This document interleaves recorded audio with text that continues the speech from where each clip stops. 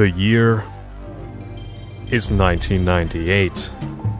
Fromsoftware is hot off the success of the Kingsfield series, and just established their new franchise, with Armored Core and its follow-up Project Phantasma in 1997. It was around this time where Fromsoftware split into multiple teams, one to produce more Armored Core, two other groups to develop experimental titles to supplement their main franchises, and finally one that would continue developing more first-person action RPGs. This team was comprised of both new and old members who had already worked on the Kingsfield series, with Natoshi Zin, the franchise's director, being at the helm of the very next project. They didn't want to make a sequel, however, and what resulted from the decision to make a drastically different dungeon crawler led to a black sheep.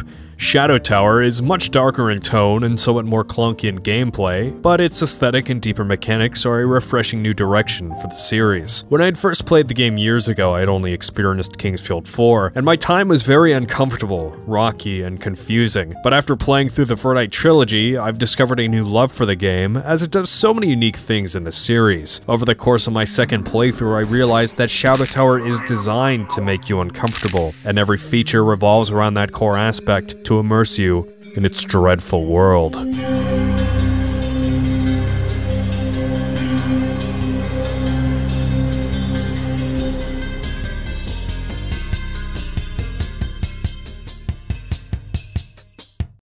However, it lacks quite a bit in the story department, especially compared to the steady buildup of lore from the Verdite Trilogy. Shadow Tower's prologue is very underwhelming. It reads like something made up by age tech localizers, especially with a name like Ruse Hardy, and a nonsensical tale about Granny's cooking being the sole motivation for him delving into a dark, murderous tower with only a battered sword in hand. The Kingsfield manual prologues have never been anything crazy, but they all read way better than Shadow Tower's. This is probably the lamest story introduction out of any of the games, and I would have preferred nothing over this weird character motivation. The game itself doesn't draw any mention to this, opening with only the fact that a town was swallowed by the tower, and I do like the concept of an ancient curse residing within the land. The game does well to keep any unnecessary info out, leaving a lot of speculation as to why you're there or what the Shadow Tower really is, putting the player in a shadow of mystery and speculation that goes well in parallel to the stressful and confusing experience of delving into the tower itself. It's probably the only way the bare-bones lore and storytelling of Shadow Tower can work.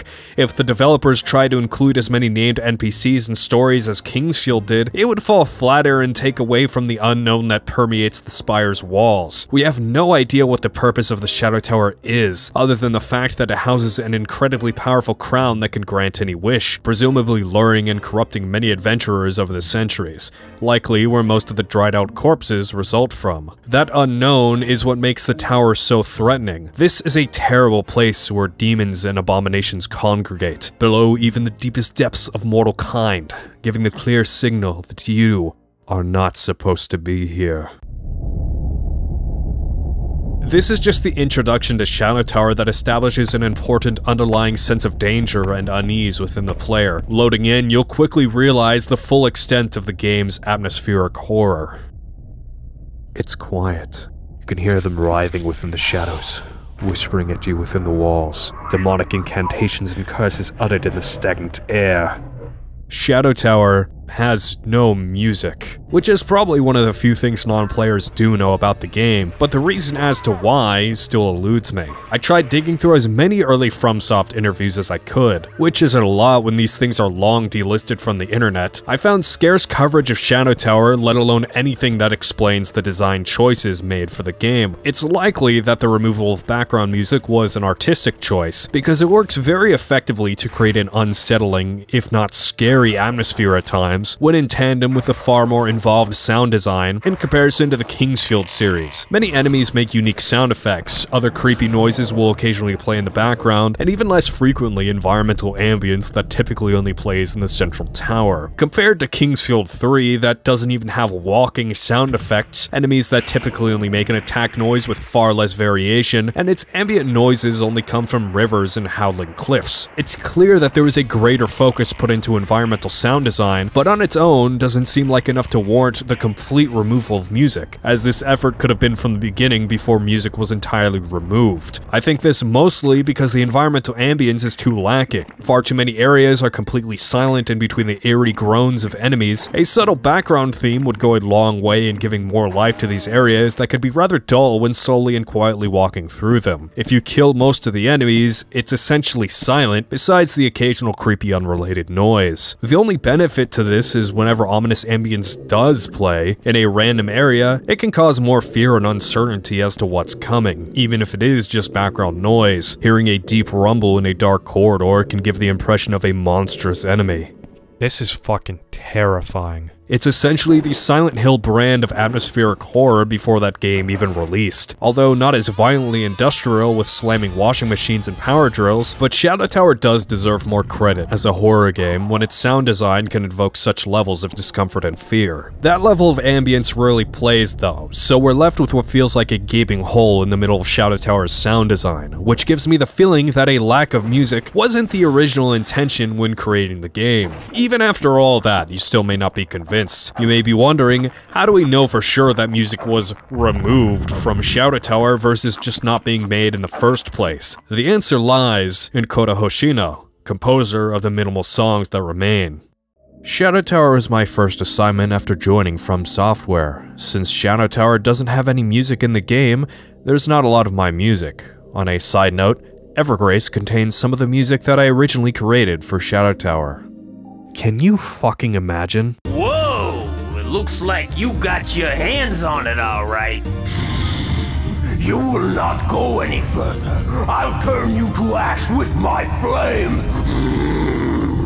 Do you understand how dramatically different the game could have been with this kind of soundtrack? I would honestly love to see what the original soundtrack for Shadow Tower was. Evergrace is such a bizarre and unique soundscape that was already claimed to have a beta PS1 version, but now knowing that some of it also came from Shadow Tower absolutely astounds me, as both games feel like complete opposites. I think the fact that Kota Hoshino composed a lot of original tracks for Shadow Tower that didn't make it into the game gives a lot of credit to the theory that the game was intended to have background music, much like Kingsfield, but somewhere through development was deliberately cut for one reason or another. Be that from artistic intent, wanting to further sell the creepy atmosphere that this game was going for, or possibly technical restraints of the music taking up too much space on the disc. The PS1 has resulted in a lot of impressive games, but I'm not entirely sure if Shadow Tower with music would push those boundaries. This game does have a lot of depth though, and boasts far better looking enemy models and environments, especially in comparison to the former Kingsfield titles. Part of the reason the horror in this game works so well is from the incredibly uncanny humanoid monsters, or the visceral flesh pots, and other gruesome designs that veer into disgusting or uncomfortable. Before Shadow Tower, I had yet to find many Kingsfield enemies that made me truly unnerved, but this game amps up that ratio considerably. Some of these designs seriously made me physically revolt, or hit the uncanny valley and gave me a deep sense of unease. Take for instance the wall butterflies. There's something about these monsters in particular, with a form so human being contorted into a large insect, attached high in the corners of a single room,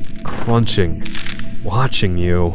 It's deeply unsettling. Of course, there are a lot of regular designs that are just plain good, on top of there being over double the amount of unique enemies than there were in any of the Kingsfield PS1 titles, with 150 total monsters. That's a pretty impressive roster for the era, as the previous games only had around 60 to 70 unique enemies. It's one of the reasons why I'm on the fence on the technical restraints argument for the lack of music. On one hand, the audio files shouldn't take up that many resources, but if you consider that all of these monsters have at least one unique sound effect, and there are already 150 unique enemy models in the game, that has to take up a lot of space. The overall map of Shadow Tower is difficult to measure, as all of its worlds are vertically stacked on top of each other, and, well, there is no map, but it feels roughly Kingsfield 1 or 2 sized. Shadow Tower took me roughly 18 hours to complete, while Kingsfield 2 was slightly faster at 17. Kingsfield 1 was cleared in 12 hours, so it seems noticeably shorter, but I place Shadow Tower roughly in the middle of those two lengthwise, as it has no sprint mechanic while Kingsfield 2 does. A lot of your time spent with within the tower will be meticulously crawling through areas to ration out your resources to not meet an untimely death. Enemy density feels much higher when nearly every chamber is packed with 2 to 4 foes,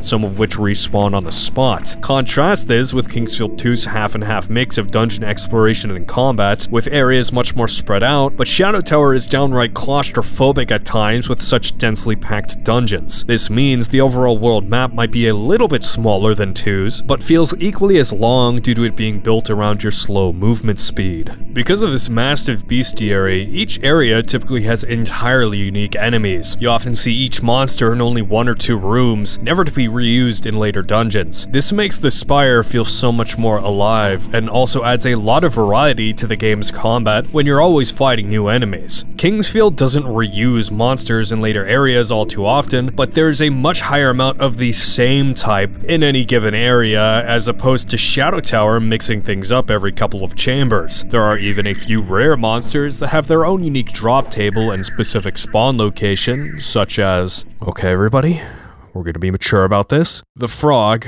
with fat fucking nuts. I only killed him 6 times for science, but he dropped a different, varyingly useful item every time, notably a warrior bow that was significantly more powerful than the common one you'd get in most playthroughs. I feel like I could kill him for an hour and still receive unique drops, not to mention the fact that I never found these same items anywhere else in my playthrough. As with many other enemies, they all have vast drop tables that can leave a variety of equipment each time you kill them. Dying in Shadow Tower not only means losing your progress, but sometimes any rare items you've picked up from enemies. They could drop nothing the next time you kill them, or perhaps you'll pick up a new useful magic ring while replaying an area. It not only helps to make combat more interesting by adding the excitement of rare drops, but also eases the sting of replaying segments after dying. The item system gives a ton of depth to Shadow Tower, and can make each run-through unique based on what equipment you have, since your combat capabilities are solely reliant on said gear. Let's say picking up a ton of rings allows you to cast way more magic than normally having to ration it out, or if you happen to pick up a lot of equipment with passive regen, you can play a lot more recklessly. Few pieces of equipment outside of combat are guaranteed, but the rest is based on chance and really makes the experience of fighting enemies even more exciting knowing you could get something useful from any creature. There is also a lot of variation in the stats of equipment. Between 2 identical swords, one can deal fire damage while the other will have a higher critical hit chance. You'll never know unless you look through the detailed equipment menu. Some items even have hidden abilities, such as this Shield of Balance I found in the early game that mysteriously regens my HP despite saying nothing about that in the description. There is so much variation and unique iterations of any single piece of equipment that I wonder if some of the stats are randomized. I have no idea if the PS1 is capable of such a feature, but regardless, it adds more depth to Shadow Tower and makes it feel much more like a desperate improvised struggle to manage whatever equipment you can scrounge about against the hordes of demons trying to gut you. Not to mention the fact that every playthrough of the game will feel different, forcing you to strategize with the random set of weapons and equipment you're given. It's high time I delved into the deeper mechanics of Shadow Tower. I presume most viewers are familiar with the Kingsfield games, as I already drew many comparisons earlier, and the core gameplay of Shadow Tower is quite similar, while the rest of its mechanics and presentation create a far harsher and darker atmosphere. Yes, Kingsfield was quite bleak at times, but it had rest points and NPCs. You could take a break from the dungeon delving for a little bit and didn't feel like your life was constantly in danger. Shadow Tower, however, has almost no dedicated safe zones. Almost everywhere in this place is infested with demons or traps, and any checkpoint is still directly adjacent to danger, so you never quite feel at ease. There are occasional teleporters that take you to a shop with a standoffish merchant, and even fewer transport points that act as shortcuts to previous areas. But as I said, these places are still in the heart of the Shadow Tower. Even though these rooms are safe, they're still grimy dungeon caves with distant groans and whispers in the walls. There's no pleasant town for you to rest in. Just a constant reminder that you're stuck in this stone prison until you die.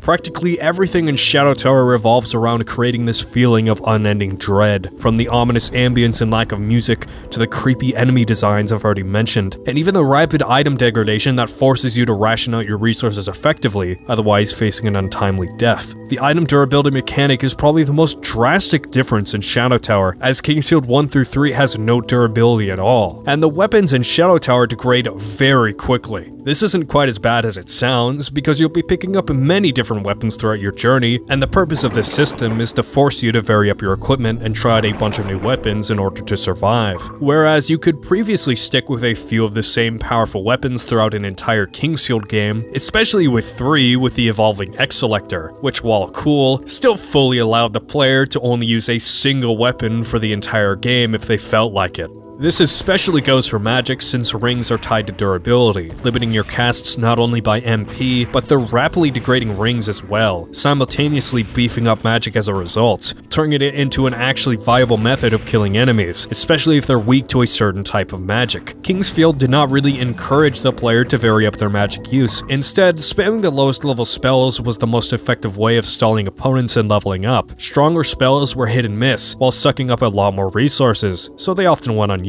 Shadow Tower has far less spells, but you'll be using them sparingly for when they're most useful, and most spells are powerful or capable of stun-locking enemies effectively as a result. The only downside of Shadow Tower's magic system is there seems to be no sort of weapon magic, which is a real shame since it further lowers the variety of ranged or magic attacks the player can use. Sword magic was one of the most fun combat mechanics of the previous Kingsfield games. 2 and 3 have diverse and powerful combos that practically override the use of regular magic, but all of that is suddenly missing in Shadow Tower. It kind of makes sense given the severely low durability of most weapons. Magic would probably degrade them even faster, and some special weapons already have useful attributes like greater crit chance, HP regen, or elemental damage, but it doesn't seem like enough in comparison to some of the badass weapon combos you could do in previous entries.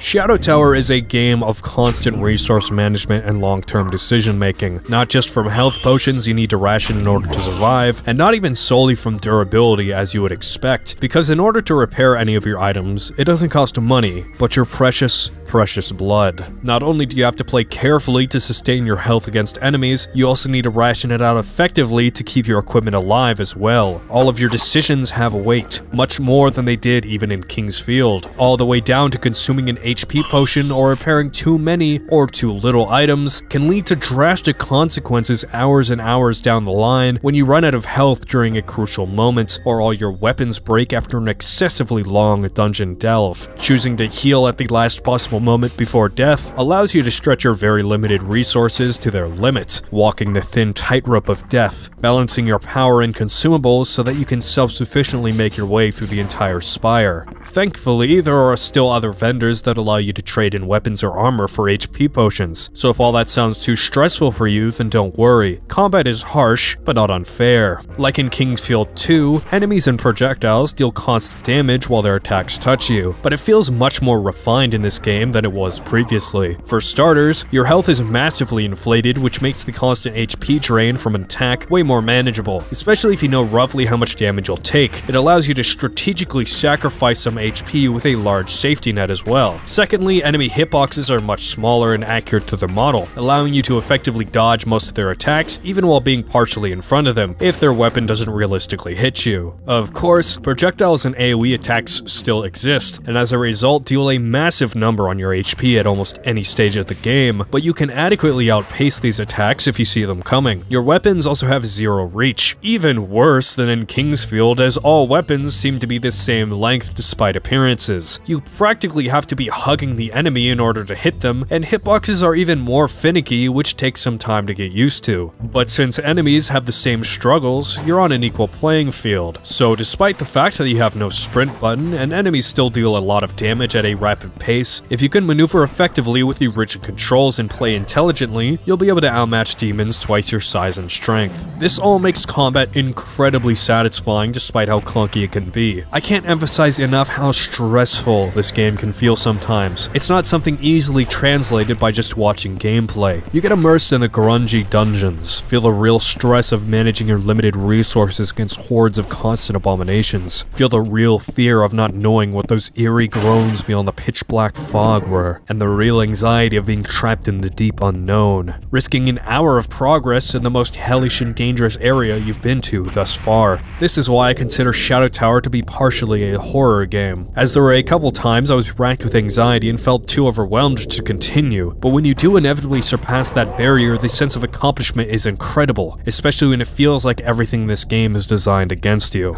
Part of that overwhelming confusion while playing Shadow Tower comes from the complex maze-like branching of its dungeons. Unlike Kingsfield, you have absolutely no map or sense of direction other than your own, which coupled with the complicated environmental design makes exploring the tower even more mentally taxing. This is another major aspect of the game that got easier after I played the rest of the series, as Kingsfield trains your navigational skills over time. Upon my first playthrough, I was very overwhelmed by all of the long branching paths that Shadow Tower offers, that typically expand into even more areas, some of which are difficult to backtrack from, making your decisions on what path to take all the more crucial if you don't want to get stuck in a harder area. My second time around, I had a lot easier time memorizing the dungeon layouts and only occasionally got lost, but still overwhelmed when offered 3 paths in the central tower. Playing Kingsfield beforehand really improved my mental mapping capabilities, and I feel it's the best thing you can do before delving into Shadow Tower, especially since its combat plays about the same and will allow you to appreciate all the unique changes the game makes. Exploration is still enjoyable. There are a few major shortcuts you can unlock throughout the game that make the Spire feel like a well thought out contraption. As I said before, the environment looks great and varied, especially in comparison to the grainy wall textures of Kingsfield 1. Sometimes there are scripted enemy spawns to ambush the player, which can be some of the most terrifying moments in the game, especially early on when the player has a little powerful equipment and is cornered by 3 massive cave worms. What the fuck, dude?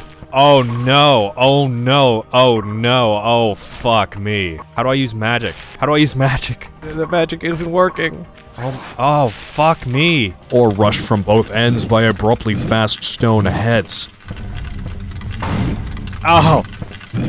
Oh no, get away from me. Ow. Ow. No, stop. There are also a few characters throughout your journey that you can meet who won't want to shred you into pieces, namely a cute rat fellow, a couple of guys who mess with you but kind of prance around once you catch them, and finally oh. Whoa, whoa, not again!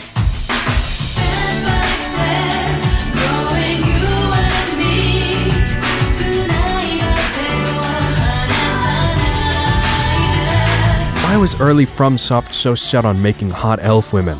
Oriole and the rat are the 2 NPCs who actually help you, both showing up throughout the game to give you items, which is a nice brief respite from the plethora of hostile monsters inside the tower. This also brings me to the voice acting of characters, which is new for the series. It's quite... Oh, you are here to destroy all the monsters? This area was built by men, yet not many around. No, but there are some of your kind below. Peak, honestly. Top tier voice acting. There are a couple more unique features that Shadow Tower boasts. A bestiary that shows lots of information about every creature you come across, including the stat boosts they give you after being slain, which in itself is a variation off of Kingsfield's leveling system. Instead of giving you XP that works towards flat level ups, enemies give you minor amounts of points in your wide array of stats. You could potentially kill thousands of monsters throughout a playthrough, so it makes sense for them to only give you a few points while bosses give you a more substantial amount. This gives you a greater incentive to kill enemies, as now not only do they have a vast drop table of potentially useful items, but you're also getting stronger with each foe you kill. Combat itself is only slightly different. While you still strafe around enemies and wait for your stamina bar to recharge slowly, blocking is a new mechanic unique to Shadow Tower, although it's only situationally useful. Surprisingly, throughout 3 Kingsfield entries, the shield was still merely a stat bonus. Now they can be used to actively mitigate decent amounts of damage, potentially allowing the player to rush into enemies with disregard for timing or play more recklessly. You don't often need a shield, but when your back is against the wall, it's a hell of a lot better than taking full damage. There is also one funky ass room that opens up to an immediate unending stream of constant unavoidable damage that really sucks.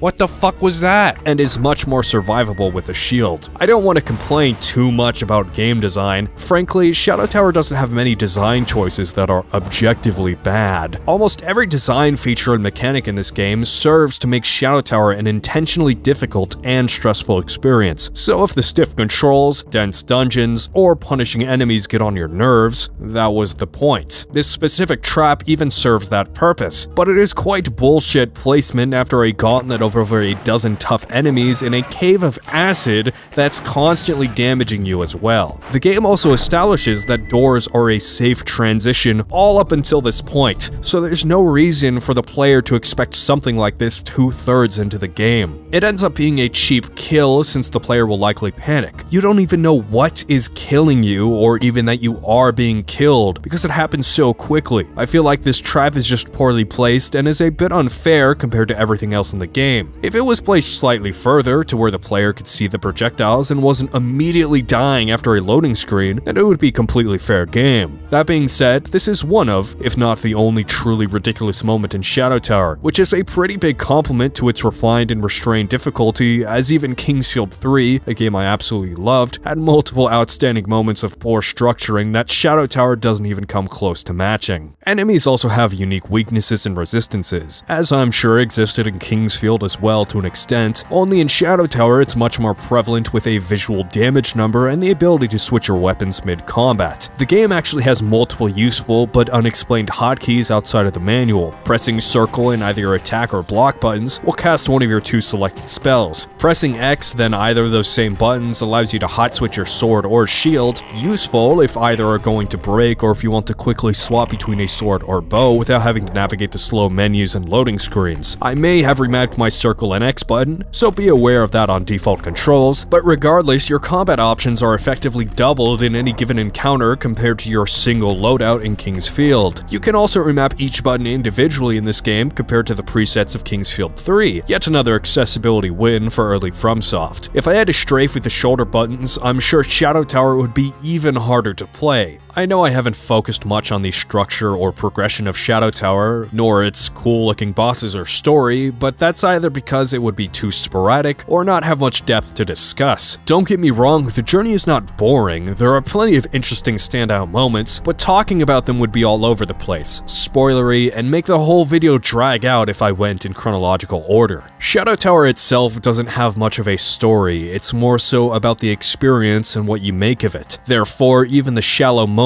of going through the motions, walking through creepy corridors and fighting to survive, while not having much to say about them, still mean something, but as an experience rather than words to convey. As for the story, there are a few bits and pieces scattered around the spire that barely connect or lead to anything substantial. I'm not very interested in the dialogue or writings on the walls, as it's way more interesting to speculate on the unanswerable questions that the tower provokes and soak in the visual storytelling instead. Supposedly almost everything within the tower was created by a corrupt lord to maybe conquer a kingdom or at least protect his own reign, which is why we have to fight through so many demons to get to the bottom. Not everything down here is immediately hostile though. It's as if the Shadow Crown has merely merged all of these realms together and drawn forth mindless automatons, while the rare natural denizens of these realms have their own free will. Some of them are ambivalent or even help you, while others honor you before combat or rave about your futile journey, which makes it feel like the Spire is alive, with its reins in the hands of a fearful king rather than created on its own from a wish or curse. The Holy Land of Zepter is cursed with this artifact, but maybe the tower itself wasn't always corrupt. As our mercenary makes his way through the tumultuous tower, slaying the 6 great lords of each realm, he finds himself in a beautiful, yet ominous, endless hallway. There lies an honorable guard that leads to a pretty badass fight. Afterwards, though, we see the dredge of the Spire seething in a pool of his own demise. Whoever took the crown this time was transformed into a disgusting mockery of life, who lives in fear of his own power being taken away, unable to truly live. This is horrific in a sad, twisted way. We've seen the Spire kill many adventurers already, drying out their corpses and flinging them down bottomless pits, but we haven't seen them befall fates worse than death. Maybe some of the humanoid enemies we faced thus far have similarly been transformed into abominations, those we unknowingly slain. It's another mystery as to why Roos desires the very same demon crown, but perhaps he'll be different and use it to spread a prosperous kingdom, as that's all we see before the game comes to a close. This crown gave me power to become a conqueror. Yep, that's Shadow Tower for you. But perhaps the most Shadow Tower moment of this game lies in its overlooked versus mode.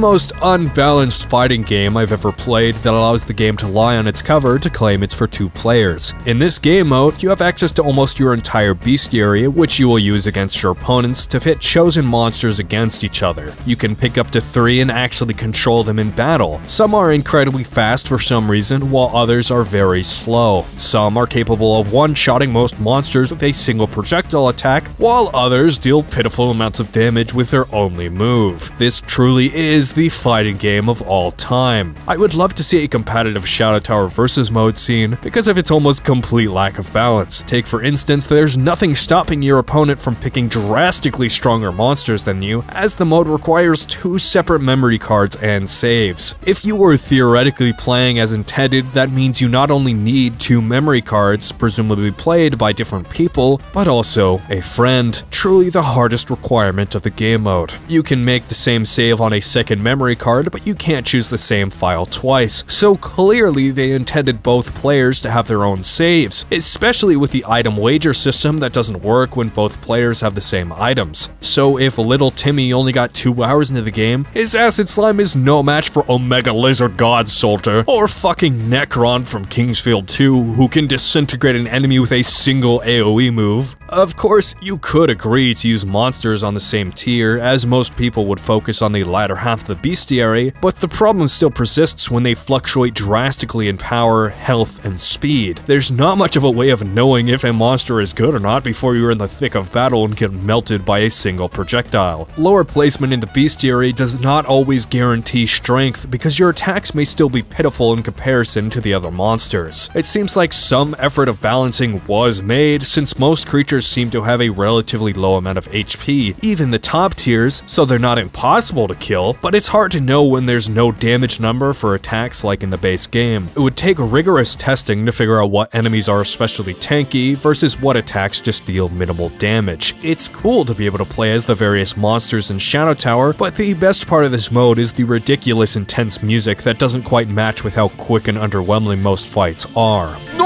No! Please! Not the Stillock! Not the Stillock! No, Please! no! No!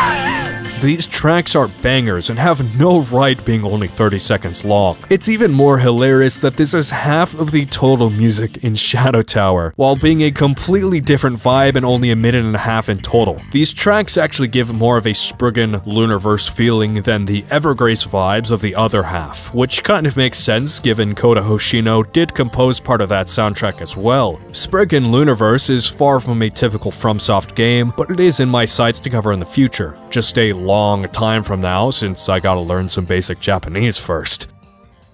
While Shadow Tower on a gameplay level isn't too fundamentally different from the Kingsfield series, it's far darker aesthetically, giving a more ominous overtone to the game than the previous Kingsfield entries. I loved Shadow Tower on my second playthrough, when everything clicked together and I understood the purpose of all the game's design features. Would I recommend it? At a base level, yes, you should absolutely experience Shadow Tower firsthand if you liked this video, but only if you are familiar with harsh, old-school dungeon crawlers or have played the rest of the Kingsfield series first. Shadow Tower is not a good entry point into the Fromsoftware catalog, at least in my experience when I couldn't get invested even 6 hours in. But now after playing the Verdite Trilogy, I was able to properly appreciate the choices and improvements this game makes. Shadow Tower is a solid game. It got heavily mixed reviews at the time because I'm sure it was split between people who absolutely did not get it, or people familiar with Kingsfield who actually had the patience for that type of game, which is a real shame because I'm sure that's partially the reason why its sequel never released in the West. But that's a story for another time. This marks the end of FromSoftware's PS1 dungeon crawlers, and soon we'll move into the exciting era of the PS2 dungeon crawlers. And action RPGs too. I would like to thank channel members Shavenger, Mega Roomba, Zap, and patron CL for supporting me in my sporadic upload schedule. This video took me all of May to make, not to mention following up the Kingsfield 3 video that drained the soul out of me. You can probably understand why this took a little while, but thank you for supporting me. If you would like to see my full playthrough of Shadow Tower, there will be a playlist of the live streams I did in the month leading up to this video. There are plenty of funny moments that I would have loved to put in the video, but they just didn't fit anywhere. So I'll leave you with one last clip here, and thank you for watching. What? Ring of Dark Souls? You can't make this shit up. Are you serious? What? Wait, did I pick this up? Dark Souls is canon in the Shadow Tower universe now.